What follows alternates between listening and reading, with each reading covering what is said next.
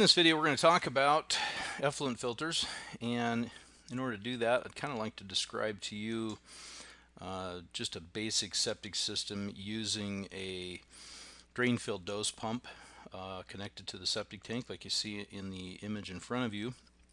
Obviously, we start at the home. That's where the waste is generated. People use toilet sinks, showers, laundry, all those kind of things end up going down the drain. They follow this pipe into the septic tank. Of course, here we got a little clean out at the home. Most places this is required by plumbing codes, so someone can unscrew this and access this line. But I digress. The sewer comes into the septic tank here. The solid material settles out into what we call the scum layer and the sludge layer, and that essentially creates a clear zone before we get to this little guy right here, which is the effluent filter. That's what we're going to talk about primarily today. The effluent is filtered through this and eventually goes into the dose tank for the drain field. So this pump here can be connected to, either a pump up hill to a gravity drain field, so it could go to a D box or directly into a drain field lateral, into a sand mound, various kinds of systems, or it can go into a pressurized drain field with laterals in it. Of course, the sand mound's pressurized too. That pump's controlled by an electrical control panel typically, etc. The effluent filter, if we go back to this unit here, this is primarily what I want to talk about today. And the effluent filter is advantageous in many ways over just having a sanitary T in this position, because it does filter the effluent and it does remove solid materials and protects the pump and drain field from solid materials, either plugging the impellers of the pump or sending solid material out to the drain field to cause the drain field to fail prematurely. The other advantage of an effluent filter is if you happen to neglect your filter, specifically if you happen to neglect your septic tank, and these sludge layers and scum layers begin to build up over time and eventually start to enter the effluent filter. The effluent filter will pretty much stop that activity and keep any solid material from eventually really shoving a large amount of solids out your drain field. Alternatively, with a sanitary T, that solid material would get pushed into the dose tank, fill up the dose tank with solid material. The pump would try to pump it, possibly get plugged depending on the pump model and type and solids handling capability. But in a lot of cases, quite a bit of that solid material would eventually reach the drain field and cause some serious drain field issues. So we don't want that to happen. So you got a couple protections that the effluent filter affords you as a homeowner, and that would specifically be to clean up the effluent. So how much does it clean up the effluent before it gets into the dose tank? Again, it does improve the quality. The BOD, biological oxygen demand, so that's basically the measurement of digestible biological material in the waste. On average, the BOD out of a septic tank is around 145 milligrams per liter. And that would carry over into the dose tank, and that would get pumped to the drain field. With an effluent filter, that drops to 134. That's about 11% reduction.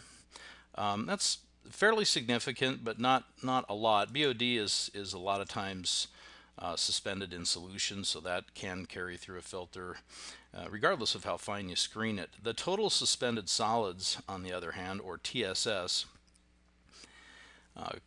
on average leaves a septic tank without an effluent filter about 84 milligrams per liter. With an effluent filter, you get a reduction to 35 milligrams per liter, and that's about a 65% reduction. The source for this information is Small and Decentralized Wastewater Management Systems by Kreitz and Tomongelis, and that's basically a college textbook for professionals in the on-site wastewater industry, and a pretty common source that people cite for these figures. So let's talk a little bit about the effluent filters themselves and different methods of construction, different types. Of course, like any commercial product, there are quite a number of different types of effluent filters available on the market. And some effluent filters have more capacity, more surface area. Some effluent filters are constructed differently. Some of the differences include the effluent filters being constructed either with more of a mesh type screen or slots that are cut into the effluent filter itself, and so the waste can either pass through the mesh, or in the case of the slots units, the slots take the effluent and allow the effluent to pass through the slots. Most are rated for a size of slot or holes in the mesh. Most commonly we see 1/8 inch. There are effluent filters that go down to 1/16 and 1/32 inch, but 1/8 inch usually is a pretty effective size for reducing the total suspended solids in BOD, like I mentioned before. We also have effluent filters that retrofit to an existing sanitary T, and so sometimes it's convenient to, if you have an existing system with no effluent filter, and say for example you listened to this video and you decided you wanted to buy an effluent filter and have one installed, you can actually retrofit your sanitary T with that. So they're kind of nice products, but they do tend to be somewhat limited in capacity, so you'd have to clean those more frequently than some of the commercially available pre-installed units. So how are filters typically rated? If you look at a filter, an effluent filter, you're going to be looking for one that has a high rating in regards to flow area. Now, a lot of these filters are rated in a number of different ways. Some of these ways include surface area. Some of these ways include slot length, if it's a slotted effluent filter. Some of these ways include flow capacity, as outlined by the manufacturer. I'd be a little bit wary of some of those ratings, simply because the correlation between cleaning intervals and open area is a direct one. So ultimately, if you find a filter with the most open area possible, you're going to be addressing the cleaning of that effluent filter much less frequently than you would if you had a filter with less open area. So really, how often should this filter be cleaned? You know, our recommendation is probably once every 4 years. That is really up to you. If you want to clean it every year, every 6 months, and you want to save some money on the effluent filter, they're all fairly inexpensive. So spending a little bit extra on a little larger one really isn't going to cost you that much up front, but certainly you can decide how often you want to clean it and then buy the effluent filter according to your expectation. Again, we like to clean them or match effluent filters to customers' sites that need to be cleaned every 4 years. That gives them a chance to, use the system. Of course, ultimately, in some cases, the septic tank needs to be pumped occasionally. We try to correspond to that. 4 years is probably pretty low in terms of pumping requirements, but certainly you could go in there and check the effluent filter, check the scum and sludge layers in the tank, and then, clean the filter and pump the tank accordingly.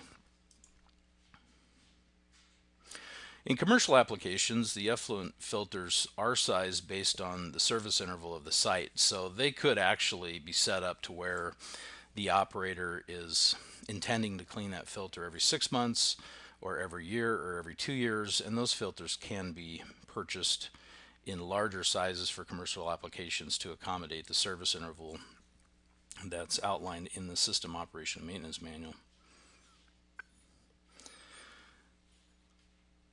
So as I mentioned, the selection of an effluent filter, if you're going on the web or to your local supply house looking for an effluent filter for your application, you want to be looking for a couple things, and that flow area rating is the primary one, so you can decide on a filter that'll give you an appropriate mean time between effluent filter interval cleaning. You also want to find one that's easy to service.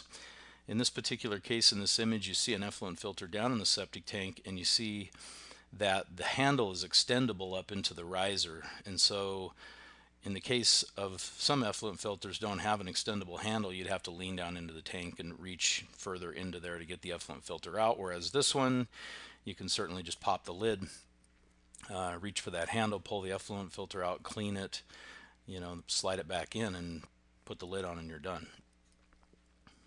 So what factors, obviously outside of the flow filter area, determine how often the effluent filter needs to be cleaned? Well, one of those factors is the size of your septic tank.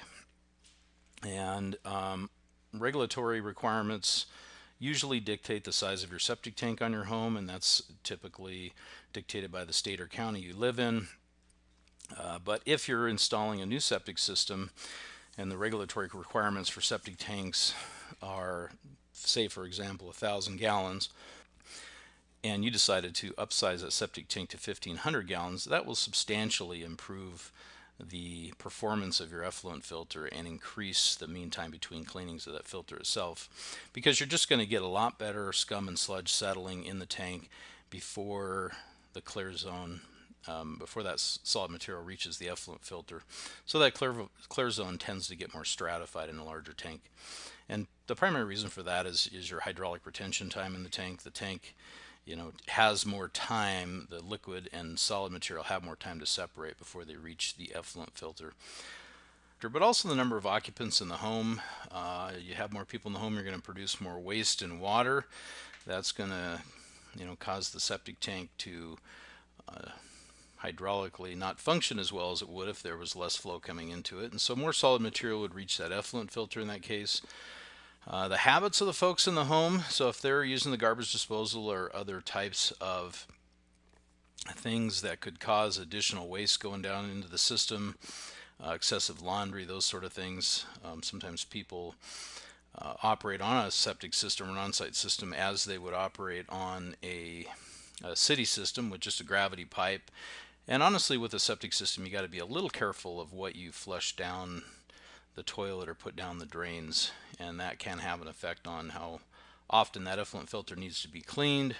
So the Idaho requirements for effluent filters, and this is kind of an interesting discussion, and if you're not from the state of Idaho, obviously this stuff doesn't apply to you, but it's interesting in that effluent filters are not required in Idaho for gravity flow septic systems. So unlike the graphic you see in front of you, if you've got a gravity flow system where the septic tank is connected directly to the drain field with no pumping equipment, then you can just install a sanitary tee on the discharge end of the septic tank that goes into the drain field. Like I said, it might not be a bad idea to have one there, but it's not a requirement. So you have to have in Idaho an approved screening device before the effluent pump that pumps to the drain field, and that's just a state requirement. That can happen, or that can be determined or selected in two ways. You can either use a biovault or some kind of pump vault that has a screen either around the pump or a cartridge that's part of a vault system that goes into the dose tank that screens the effluent before it goes into the pump, or you can use an effluent filter in the septic tank like we've been talking about.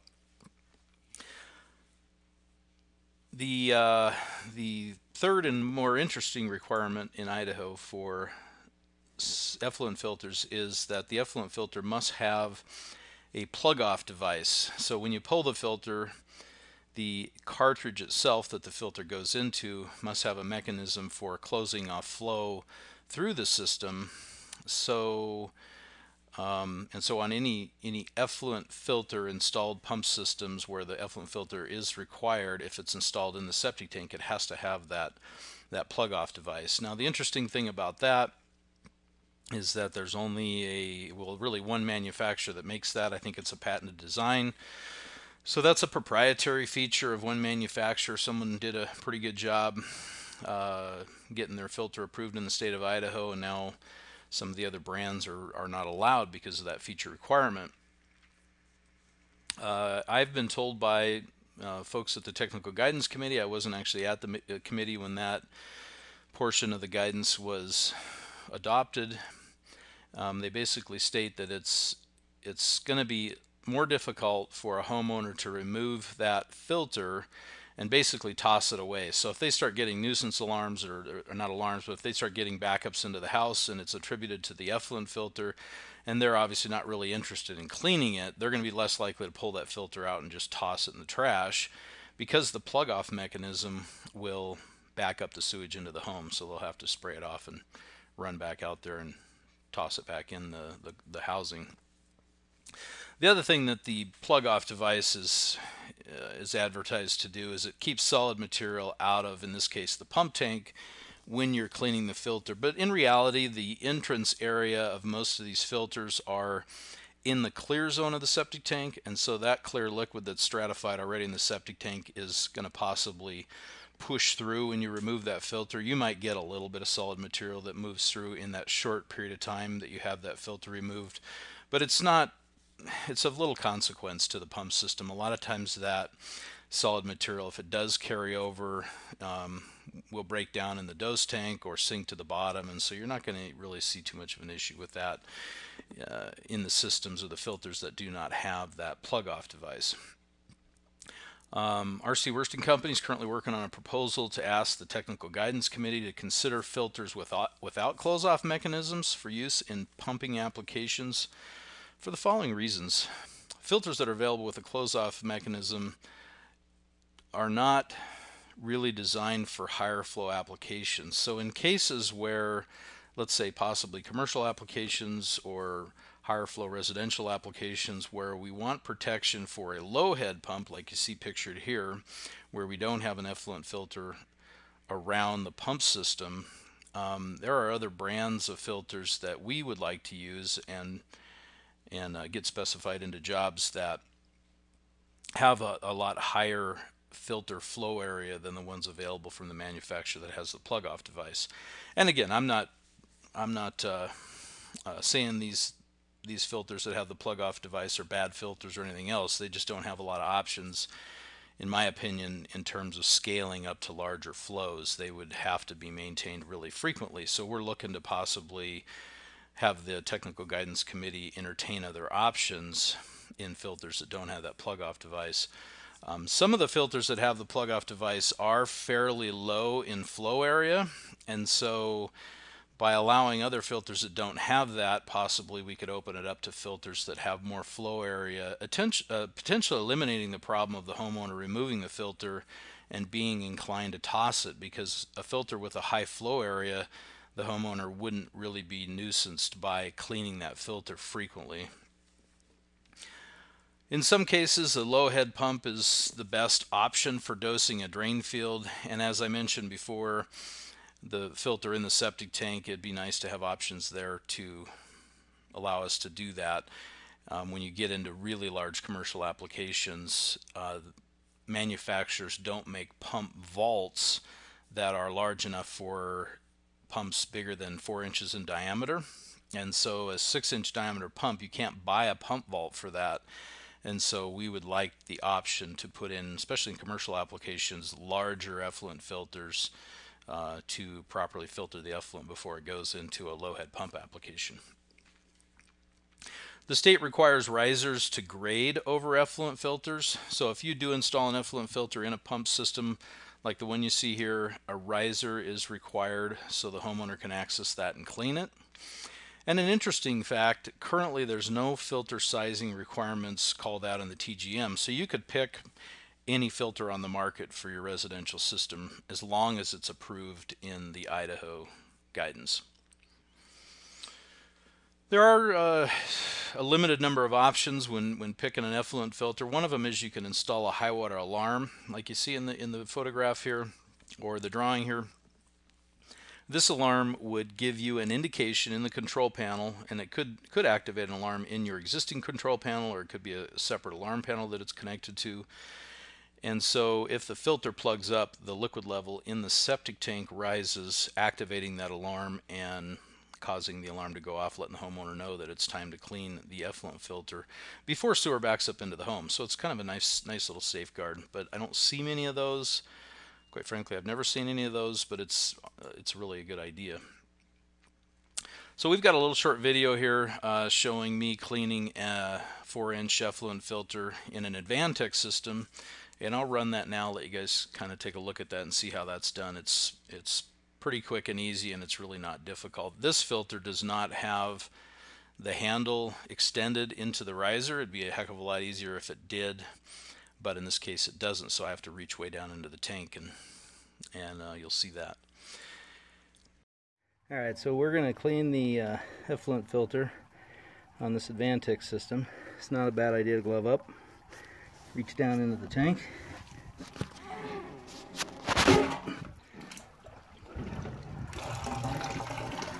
Let's see, this one is pretty dirty, although it was just cleaned in June. It is now middle into September. I'm going to set it down here in the septic tank at the sanitary tee. Got some water handy. Now I'm just going to spray it off, starting at the top.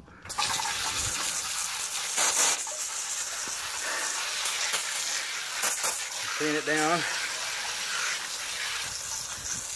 Let's clean the top. Clean it all the way down to the bottom.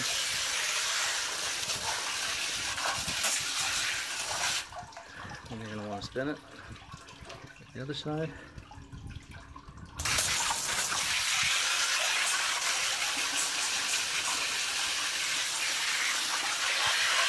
Once you get right in the middle, full of air.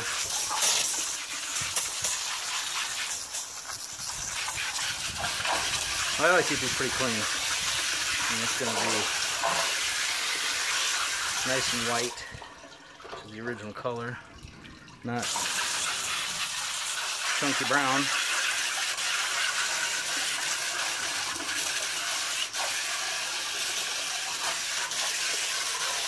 Let's get it all out of there. Looking pretty new. Right off the top a little bit. It feels brand new. Take a look at it. A few things on this side. I'm going to hit it again. Alright, then it's time to go back in. So again, other side of the tank.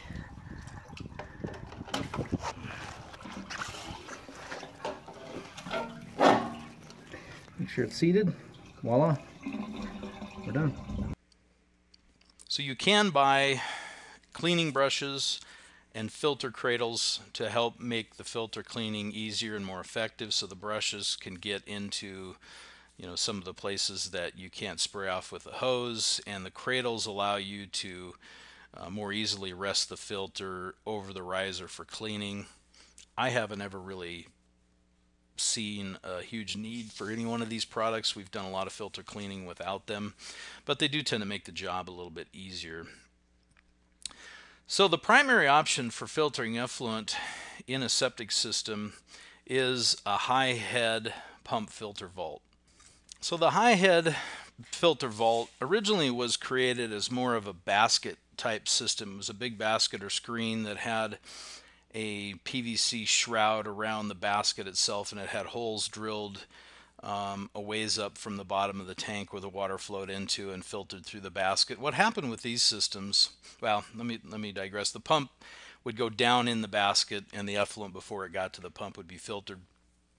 What happened with these baskets in a lot of cases is because they were circular, typically 12-15 inches in diameter, and the screen went all the way around the exterior of the basket part, they didn't really have a lot of screening surface area, and so a lot of times you'd see that those filters plugged up pretty quickly, and ultimately some of those filters would tend to kind of crush down on the pump. And so some manufacturers put rings in there to support the filter itself, and that kind of worked well, but it really didn't solve the problem. So some manufacturers came up with more of a cartridge style, where you have a high head effluent pump or a 4-inch kind of well style pump in next to the basket, and so the basket would filter the effluent, and then the effluent would pass into the pump area of the filter vault, and the basket was really separate from the pump, and it wasn't around the pump, but the water had to pass through the filter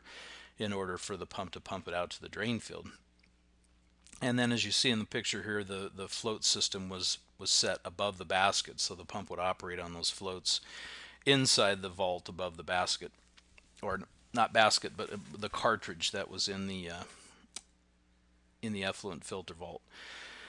What this did is increase dramatically the filter flow area of these types of filters. In some cases, if you compare the filter flow area, in residential applications of the filter vaults compared to just the effluent filters like we talked about, you're going to see dramatically more screening area or flow area, in some cases up to 4 times. So what you can expect as a homeowner with a filter vault like this is really super long times between cleaning. Plus, you're installing this in the septic tank as opposed, or in the dose tank as opposed to the septic tank. So you get one more kind of level of treatment prior to going into the filter vault, and ultimately that effluent is even a little cleaner by the time it gets to that location. So these tend to really last a long time before cleaning. Very consistent. They last as long as the septic tank does in terms of pumping intervals, and so the filter vault is a very low maintenance item. But one of the primary things that the filter vault effluent filter vault does for you is it does allow you to use a high head effluent pump. And these high head effluent pumps are kind of revolutionary in the wastewater industry in that they are very efficient, somewhat lightweight, so they're very easy to service. They're rated typically for up to and sometimes over 300 daily starts. And we've found over the past 30 years of using these types of pumps that they last an incredibly long time. And so when compared to the low head system, a vault system with a high head pump would be probably a higher cost option, but definitely would be a longer term, lot less maintenance option. So a really solid platform for filtering your effluent to the drain field and protecting the drain field while not causing the homeowner, much angst in terms of operation and maintenance. So that's really the overview of effluent filters, and I hope you've enjoyed this presentation today. And please subscribe to our channel and find a lot of these products on rcworst.com. That's www.rcworst.com.